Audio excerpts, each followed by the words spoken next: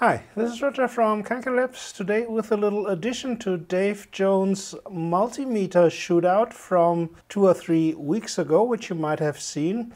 Now, in fact, we got this thingy here of unknown origin and quality, where all the functions have more or less died in the last years or month.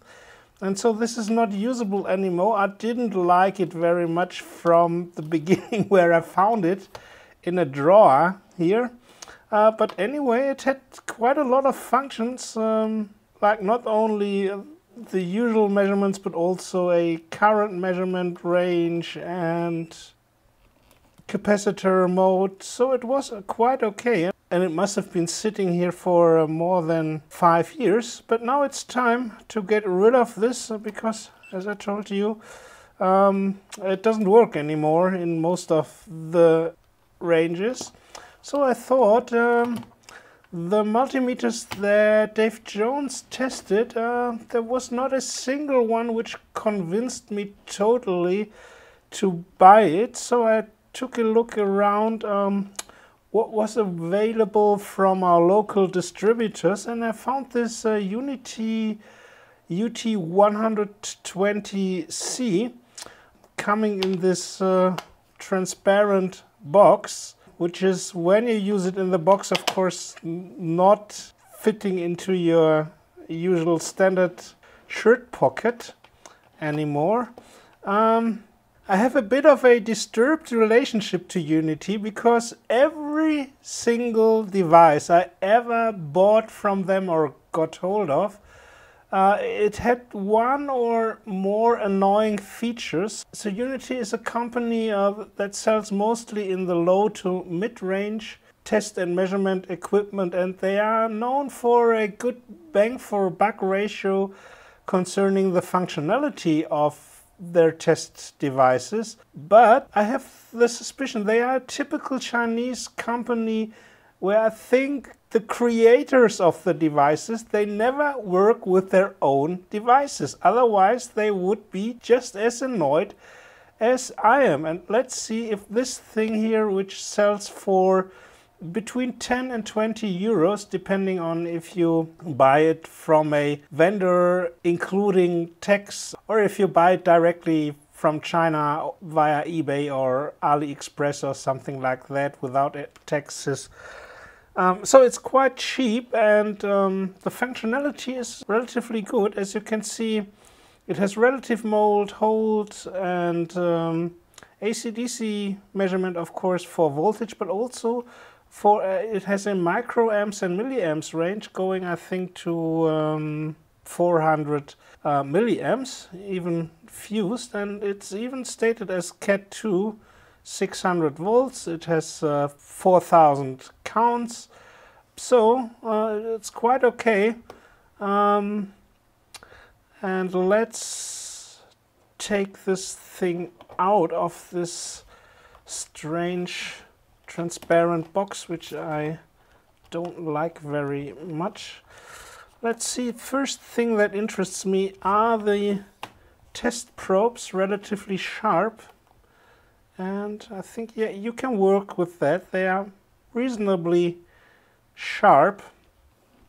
And let's see, the most important thing for me in a multimeter is the continuity tester.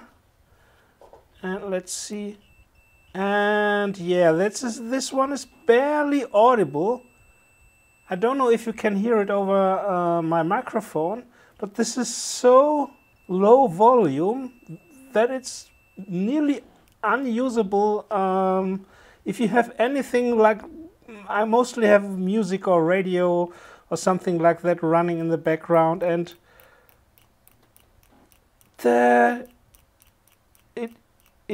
it's apparently not a latching type. So the first test here, using the continuity mode, which is at least 50% of the usage of a multimeter by me, is using the continuity mode, and yeah, that's unusable, not loud enough, and the time it takes until you can hear the sound is just too long. So already the first test shows that this thing is unusable. So what use do you have if you have so many functions like capacity test and frequency measurement and duty cycle measurement, things that you are using perhaps 1% of the time, when the most important thing is nearly unusable. So nevertheless, let's take a quick look inside and see how the build quality is inside.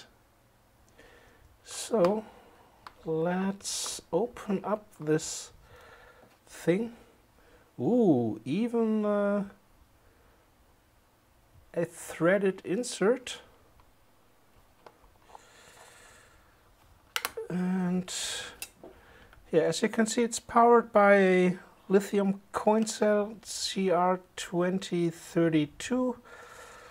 A little bit of input protections with a polyfuse, I think, as we call it here.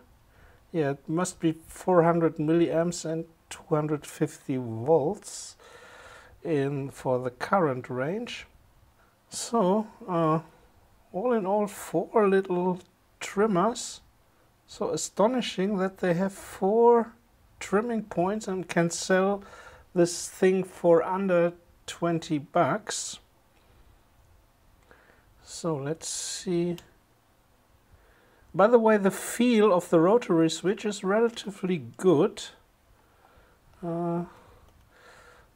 Let's see if we can get this thing out. And by the way, the accuracy of this thing is around 1% depending on the ranges. So for me, this is not so important for a pocket multimeter, and 1% is more than enough. And let's see. Okay, nothing special. Perhaps it would be possible. Here we have the piezo buzzer nearly integrated into the LCD.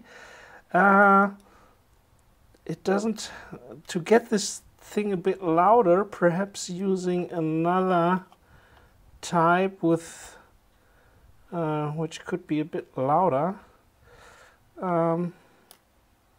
So anyway, the rotary switch looks relatively good.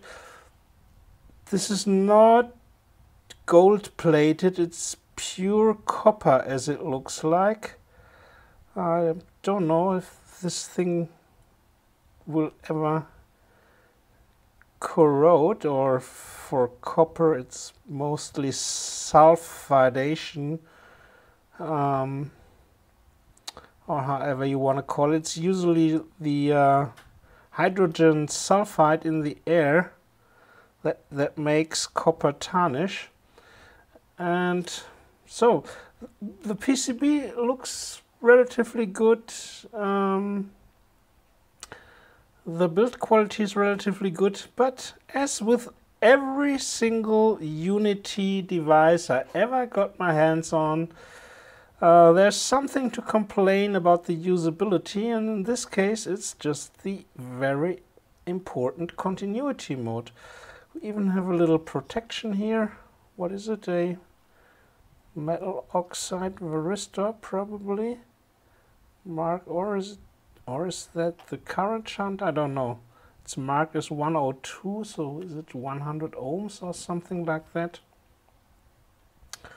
However, so nice little thing concerning the features, but for me, well, it was worth a try.